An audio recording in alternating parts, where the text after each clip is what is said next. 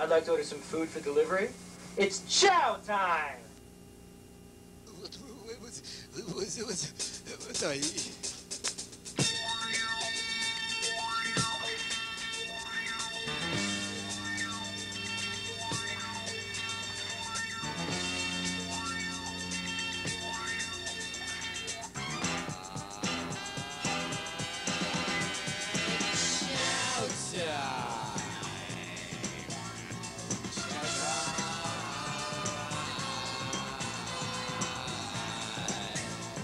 Video review.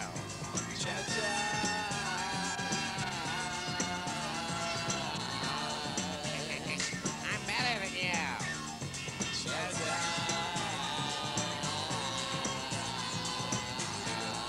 We're better than Siskel and Ebert, too.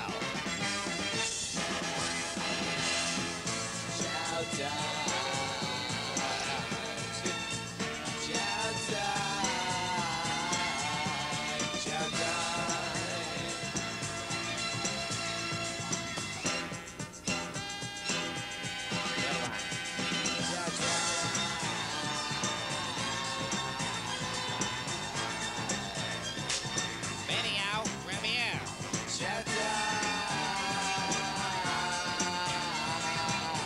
So kooky? Hey, we're coming at you.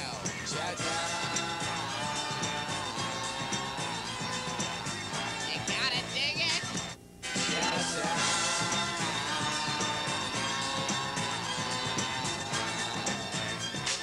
Video review.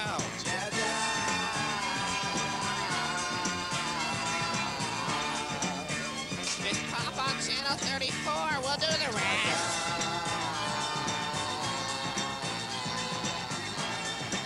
Let's see, I love chicken breast with melted cheese.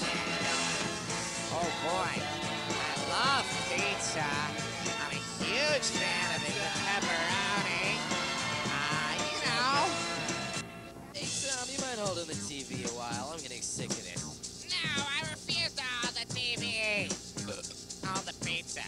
Look, Tom, I'm sick of this crap. Seriously, just hold the goddamn TV. It's tiring me out. Fuck you. And the horse you came in on, Paolo. This is CHOWTIME video review, and I'm in charge, see? Okay, it's like 1, 2, 3, chill. A little bit of Nesto, Paolo. Here's my intro in stereo. I'm neither hither nor thither, but I'm coming at you. Hey, stop rapping, you fuck. Okay, sorry about that, but this TV's getting awfully heavy. We gotta put fireplace, man. We gotta pop in a video, dude, and eat. God damn! It's chow time. That's it.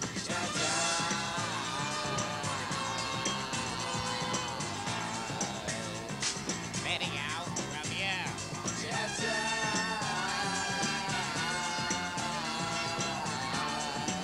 We watch videos from the 30s on.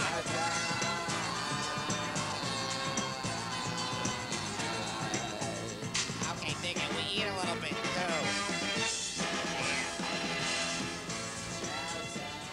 Hi, I'm Tom Wilson. And I'm Joe Malone. And this is CHOWTIME Video Review. Each episode, Joe and I are going to be coming right at you with reviews of all sorts of different films throughout history, probably from the 1930s all the way up to the present, if we feel like it. That's right, right, Joe? sure, maybe even the 20s. The world's our oyster. Absolutely. And as part of our CHOWTIME review, each episode we're reviewing some delicious cuisine from around the metropolitan area. We're going to be discussing it during the show. Then at the end, you can get out the names and addresses of all these wonderful restaurants by checking the credits. That's right, because public access won't let us mention any establishment during the show, which is cool. We got to prove to them we're not out to get any bucks. This is not commercial stuff. You wait for the credits, you find out the place that we're talking about at the end of the show. Absolutely. So we'll be coming at you with 4 or 5 great reviews each show, and we'll follow it up with our loser of the That's week. right. My favorite. We talk about bombs, sucky fins. Lazarios. Blue films is what I meant. Big trout fins slapping out. No, You know we're talking about in America, the kind of stuff you see on That's TV all the time. I'm going to be choosing some of these are my favorites. So will Joe, and so will our director, Dr. Von Bach. But that's neither hither nor thither. Let's talk about this week. Coming at you. First off, we're going to be reviewing Jeremiah Johnson, a 1972 film directed by Sidney Pollack, who most recently did that Turkey, the film. Okay. The firm. What did I call it? The film? The film. Sorry, I'm sober as a duck.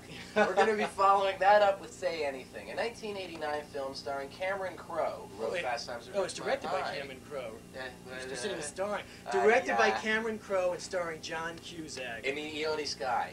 All right, that was my choice, by the way, so you know that I'm going to like it.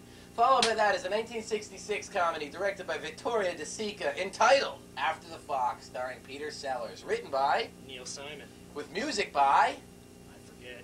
Burt Bacharach. Oh, the classic Yeah, that's individual. right. Yeah, well, he's a schmuck. But anyway, just kidding, Burt, if you're out there in New York. Finally, our fourth film of this week, not including the turkey. A Loser. real nail-biter, a nail-biter. This is a classic hard-edged film. I'm having a mental block. What was it, Tom? Straight Time. Oh, yeah, a little-known gem. 1978 film starring Dustin Hoffman and Teresa Russell, directed by Uli Grossbard. That's correct. Yeah. He's the man. It's He's going to be the something man. else coming right at you. And don't forget that we'll be reviewing CHOWTIME. Okay, the name of the first film we're going to review tonight is Jeremiah Johnson, a 1972 movie directed by Sidney Pollack and starring Robert Redford. This is a film about mountain men. Robert Redford, he plays the part of a man that just doesn't get along in society. Now, the first clip we're going to look at in this film, it's going to show Will Geer, a tremendous actor in his own right, is going to be kind of a mentor for Jeremiah Johnson here in the wilderness. And Will Geer is a man who lives for grizz. Grizzly bears. I ain't seen a live man in 2 months. I am Bear Claw Chris Lapp, blood kin to the grizzly that bit Jim Bridger's ass. You are molesting my hunt. This place has been trapped out since 25. What are you doing here, then? I hunt grizz. Grizz? Grizzly bears, Pilgrim. I collect the claws. You know how to skin grizz?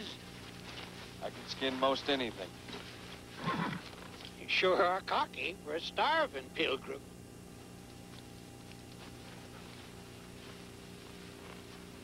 I should be. Go in, get warm, get yourself something to eat. I've got a chore to finish. Now, boy, are you sure that you can skin grizz? Just as fast as you can find it.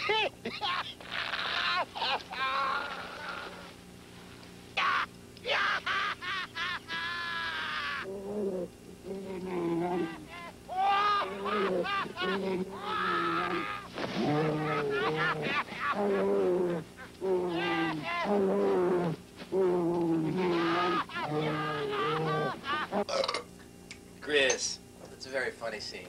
Anyway, so as the movie rolls along, Jeremiah Johnson comes across a wife and a kid. Everything's mint condition until a group of white, a.k.a. honko, cavalry soldiers comes knocking on the door.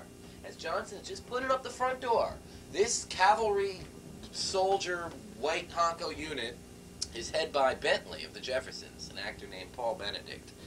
And they need Jeremiah Johnson's help until they come across a spiritual burying ground of Indians, another sect, which I forget the title. I mean, this is a big plateau of, like, bones and, like, statues. And Johnson turns pale. He's like, we can't go through there. You can't go through spiritual Indian grounds. So let's check out this clip. Oh. Did you hear something?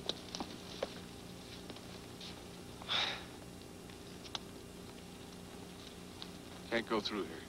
Johnson, those people are down there waiting for us. Now they are freezing and hungry and scared. Oh, don't even come here except with medicine men and bearing parties. Well, we are not crows. What would happen, Johnson?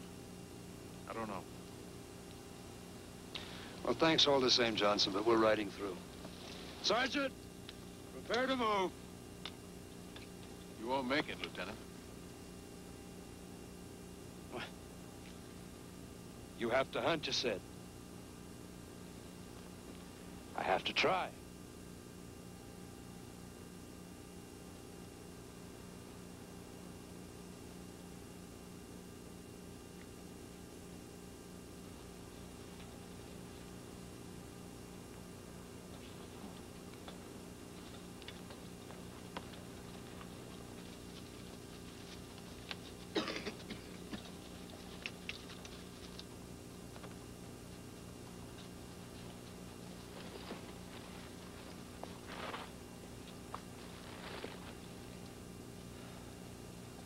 Well, we seem to have escaped. Grizz. Hey, you.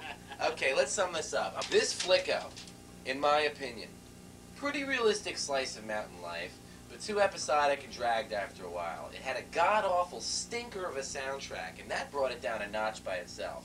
By the way, I should say this right now. What do I mean by a notch? Tom and I review these movies 0 to 10 with decimal points. No thumbs up, no thumbs down, 0 to 10 with decimal points. Obviously, a 0 is the worst bomb you've ever seen in your goddarn life, and a 10 is a flawless, perfect picture. Redford's good, in my opinion. He's a little out of place because of his pretty boy looks, and he's got this kind of cultured image. But he's excellent. I mean, he's a good actor, and he helps the film. Great kooky characters. Grizz. Plus, we didn't get a chance to talk about it, but Stefan Girash is a bald guy named Del Q, who's just a nut, who the first scene, he's buried up to his neck from the Indians in the sun. And excellent, as you mentioned before, realistic fighting. The action was just like real. Overall, I'd say it's a well-cast picture. If you can get over a slightly pretty boyish Robert Redford in the woods, right, it's pretty well cast otherwise. I dig that. That's true. You know, and Bentley's absolutely good. Bentley's not like the nerd that he is in the Jeffersons. True. Paul Benedict is his name. Just to finish up my critique, again, I'd call it a passable Western, and in conclusion, a pretty realistic Western with decent acting and some damn good kooky characters, but dragged to too many points and had a god-awful 70s soundtrack. Final critique, 0 to 10. With decimal points, in Jojo's opinion, 5. I give the movie a 5, right in the middle. Okay, Joe, we'll discuss your opinion in a moment. Let me just get mine in. Yes, you know, it's a 1972 film. I first saw it when I was 6 years old, and I've never forgotten it. I really think that it's one of Robert Redford's best pictures. I'm sure the whole world will disagree with me, if not the best. It's a real stretch for him. Robert Redford, the pretty boy, the beautiful blonde, the man with the golden voice. Here he is in a picture where he's just got to rely on instinct, and he has to have a big bushy beard the whole picture, and he's really not there to look pretty. And I think he pulls it off. I didn't think he could do it. I mean, he really seems like the mountain man to me. He doesn't look too GQ to you with like a No, glued I on didn't beard? think so. I didn't have any problems. Matter of fact, I think that beard was real, but... Yeah, no, I think the beard was real too, actually.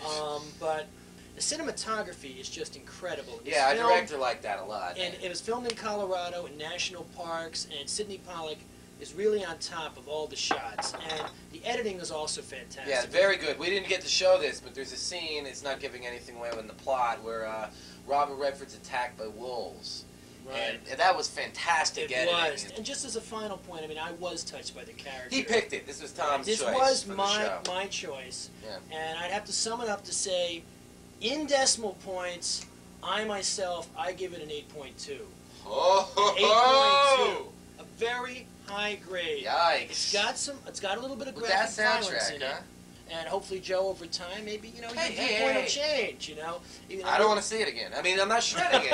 No, we got a lot of movies to see. You know, CHOWTIME's going to be at you for some time. Okay, next up on the chopping block here at CHOWTIME is a 1989 film, Say Anything. It's directed by Cameron Crowe. But that's neither hither nor thither. Nah, that's right. That's my jargon. It's copyrighted, by the way, to Joe Malone. But anyway, Say Anything. Excuse me, Dr. Von Bach, what was that? Apologies to Edward Albee. I apologize. Okay, 1989 film, a romance film, a teen film, one of the best flicks ever! Obviously, it's my choice. In this movie, we have John Cusack portraying a high school student named Lloyd Dobler, who is a karate kickbox person who wants to become a karate kickboxer the rest of his life. He's got a mad crush on a rich, valedictorian girl played by Ione Skye named Diane Downs. Will they meet? Will they romance? Will they mate? This is the plot of the flick. And in this first scene we're about to show, John Cusack, Lloyd Dobler, asks out Diane Downs on the phone. Let's check it out. Hello, Diane. Hi, you called me? Yeah, I read about your fellowship in the paper. I'm very glad you called me back. Yeah? Yeah, I just wanted to congratulate you on that scholarship to England, and I wanted to just tell you that your speech was really incredible. Thank you very much. Well, what a day, huh? Yeah. What a day. Yeah. Yeah. Quick question. Do you know who I am? Yes, we sat together at Bell Square. Yeah. You remember? No, I read it on the message. Okay, so it's Lloyd, and, let's go out. You wanna go out? Okay, so Lloyd gets the girl. He did the one thing that any guy has got to do to make his move. He called her up. He's got the girl. They've been going out for a while. Things are going well. And Lloyd is on cloud 9. He couldn't be happier. He's even gotten to the point where he's met her family, and he really thinks he's grooving, hoping for something long-term. But the object of his affections, Ione Skye, playing the part of Diane Downs, has gotten a scholarship to England. And she's going to go there and study and make her family proud. Her dad's giving her the lean to maybe get rid of this eccentric boyfriend, as he may be dragging her down. The father keeps prodding the daughter, and finally she agrees that it's better for her future if she breaks up with Lloyd for the time being, the foreseeable future. So in this next scene we got coming up here, it's known as Dissed in the Malibu. What you gonna do? You'd be like one of those guys who hangs out at the AM, PM, gas and sip on a Saturday. I don't know, guys like that really know the answers. Lloyd, man, no babe is worth it. No. Listen, hang with us, man. We'll teach you Bibles for the truth. Right. Lloyd, man, you can't even trust them, man. Because you know what it's about? They spend your money and they tell their friends everything, man. It's about economics. They tell them everything. Man, All you gotta do is find a girl that looks just like her, nail her, and then dump her, man. Get her off your mind. Your only mistake is that you didn't dump her first. Diane Court is a show pony. You ain't a stallion, my friend. Walk with us and you walk tall. Tall, my man. Bitches, man.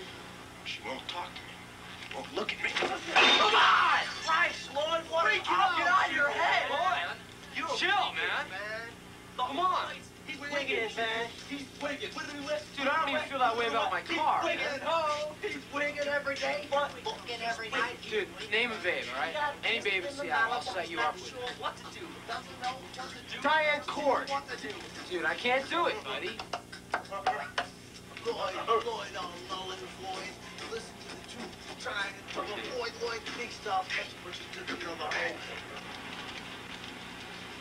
That was a mistake. That convenience store gag is hilarious. It's a crack-up. It's the funniest part of the movie. But is the whole film as funny like this? I honestly can't say it is. One thing about this movie, directed by Cameron Crowe, is that correct? Yeah. Is that it's got subplots. It's a love story, yes. Also, this girl's got a problem with her father. The father is played by John Mahoney, and it's some incredible work. He kind of gives that aloof feeling of superiority, and he stumbles at times. It's hilarious. You'll recognize John Mahoney's work as he was in Moonstruck as the man who tried to pick up Olympia Dukakis in the Grand Chicino. He's also recently, like, he's a regular on a TV show that I think Right. is Seinfeld or No, something. I think it's Frasier. big. It's Frasier. Okay, that's he plays it. That's the crippled right. father on That's Frasier. right. Let's Yeah. get rid of that Walker show. That's how you guys probably know him. Ione Skye, she's just a pretty face. She's almost non-existent. It's like she's not there. She does not have the charisma of Molly Ringwald. She's not really happening. She's just kind of like a fluttering flower. Overall, the movie did not have enough comedic moments for me. I mean, I know that John Cusack is funny. I've seen him in Better Off Dead and some other works, and I was impressed. In this movie, it didn't seem like he was given enough vehicle, enough chance to really show off his comedic talents.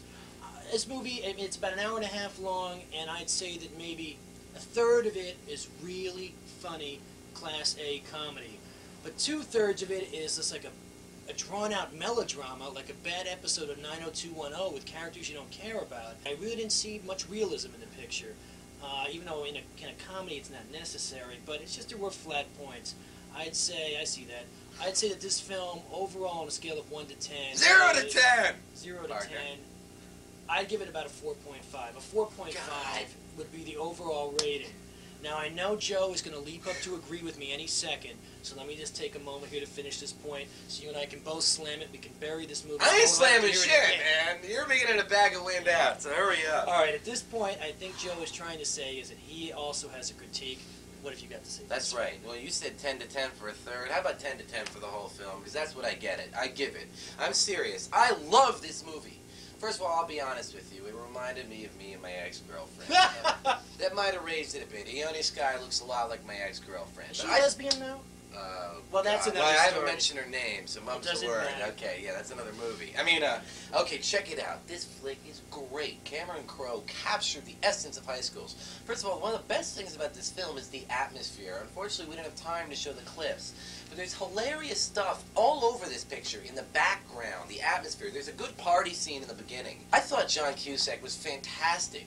He portrays someone very realistically, a young high school teen guy. He really felt that way for the whole Oh, picture? shoot, yeah. Sometimes he's a stuttering mess, you know, in front of parental figures. And other times he's like a noble, like, you know, I don't know, a hero, a heroic figure. What about Ione Skye? What'd you think She's of her? great. I couldn't Really? believe you said that. You yeah. thought she smiles a hell of a lot, but that's that kind of teen realism awkwardness. She's fantastically realistic. So you sold into her character. You Big really time. believed it. I give it a 10, Tom. Chow time. All right, ladies and gentlemen, the next film we're going to review tonight is After the Fox, a 1966 comedy starring... Peter Sellers. Absolutely. Directed by Vittorio De Sica, and it also co-stars Victor Mature and Britt Eklund. This movie is one of the classic Peter Sellers comedies. He uses that kind of camp and those kind of visual humor that you see a lot of in The Pink Panther. Wouldn't you agree? I think they're copying The Pink Panther. We'll get to that, yeah. Absolutely, it could be. In this particular film, Peter Sellers is Venucci. He is the Fox, one of the world's great criminals. And what takes place here is the movie begins and he's in prison, and he's in prison in Italy, and he hears about the gold of Cairo is on a shipment. It's moving towards the shores of Italy. It's a tremendous, cachet of gold, and he gets it in his head that he, the Fox, is going to be the one to steal it. So with this incredible camp comedy, what's going to be happening here is he's going to be pulling all sorts of maneuvers. He's going to be breaking out of prison. He's going to be donning numerous disguises, which is always kind of a Peter Sellers thing, right? Yeah, that is. I guess that's it's like his what he's famous motif, for. right? Yeah. It's like his motif. He's going to be doing all sorts of different disguises, and the long and short of this film is that he eventually is going to take the disguise of a movie producer. And he's Director, yeah. Right, a movie and producer, exactly, probably both. right. Yeah. And he's going to go to a small seaside village in Italy, and he's going to convince all the townspeople to get involved in his great movie. And of course, he knows very little about directing. It's all improv by Peter, and all sorts of little humor there. And what's going to happen is he's going to try and coerce the townspeople into unwittingly helping him steal the gold of Cairo. That's right. And that's basically what this picture's all about. Who wrote this movie again? It's written by Neil Simon. Isn't that odd? I It's like had an no Italian idea. movie. It seems like an Italian comedy. It seems very Euro. Yeah. And yet it's written by Neil Simon. It is a bit of a shocker. Yeah. And the music's by... Burt Bacharach. Absolutely. Very kind of 60s, jingly, wah-wah pedal keyboard thing. The Burt Bacharach that you expect. Right.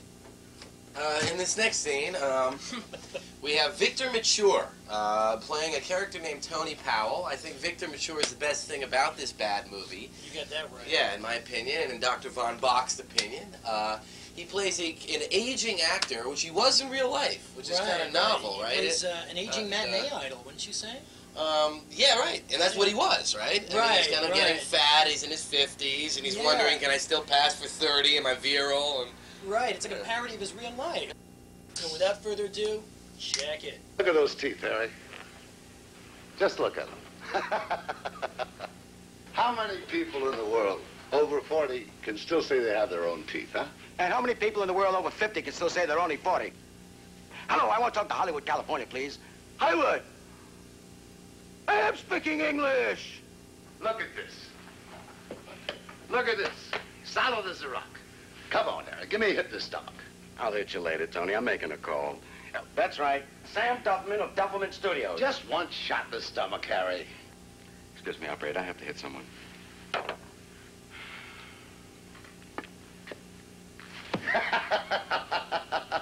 You satisfied? Satisfied. Now, will you give me an answer for Sam, please? Later. I've got to take a shower. Hello, Beverly Hills 42222. No, 2222. What do you think? I mean, is this Sellers at his best or not? No, Sellers. Well, I said earlier that Tony Powell, Victor Mature is the best thing about the movie. Sellers is a close second. He makes the movie better ultimately, although he's unlikable. It's a bad movie. Vittoria De Sica. First of all, I don't know, this Italian spoof humor, it's like supposed to be farcical, but they don't go all out. It's not like Airplane where it's pure spoof, pure thing, but then it's not serious comedy like Woody Allen like either. They're like balancing the fence between the two. It's like a subtle farce, if such thing even exists. And it doesn't work. No, so I mean, let's cut to the chase. On a scale of 0 to 10 with decimal points, what would you give this bad boy? I would have to give this bad boy, and it's just that bad, ultimately a 3. On a scale of 0 to 10, I myself, Joe, I give it a 3.9. Okay, that was pretty. Yeah, I'd say there. we agree on this one. It's a campy comedy. It's dated. The main reason why I slammed it in my score is because it's been done better, and it's been done better by Peter Sellers himself. The best two things in the movie are Peter Sellers himself, though he has been much better, and Victor Mature, a.k.a. Tony Powell, because he's really playing himself, and he's dealing with his own paranoias he had in real life. Have I still got it? Yeah. You know, am I still the matinee idol, Yeah. even though I'm almost 60? It should be noted, this is something of a cult film. I mean, I have talked to people, even mentioning that we're going to review it for this show, and they're like, oh, yeah, I love After the Fox. So, most people I know who say that saw it when they were young, around that time when they came out, and they have fond memories of seeing it as like but a 7 or 8 it's been year done old. much better since then. Right. I think anyone who sees this for a first time as an adult will look at this differently. That's right. So, there you have it, ladies and gentlemen. That's After the Fox. All right, everybody. It's time for our Chow Time food review of the week. I don't know what I like better, the regular or Sicilian. Joe, you got a preference? Sicilian. He likes Sicilian. He's holding the regular. Sicilian's he likes the great, Sicilian. I know. Well, it's your slice, right? I want it Yeah, badly. please, it's my slice. Let's keep it over here, out of harm's way. So, would you say this is your favorite Sicilian pizza in the East Village? Would you be willing to make such a strong claim? Yeah, so far, yeah. Absolutely. What do you say? On a score of 0 to 10, with decimal points, how would you rate this pizza parlor, taking into account you've eaten at hundreds of pizza parlors in your lifetime? Fact, not fict. You know, what's a serious rate for this? I would give the Sicilian a 9.5. And I'd give the establishment, meaning the regular pizza, the sandwiches, which I never had, the calzones, which I never had, and the locale, which I'm not allowed to talk about, a 7.75. And the price is good, too. The prices are pretty good. So overall, it's a positive rating for I him. dig it. I dig it. He digs it. Good stuff. Well, I have to say, you know, I agree with you, man. This pizza is good. This man knows what he's talking about. The Sicilian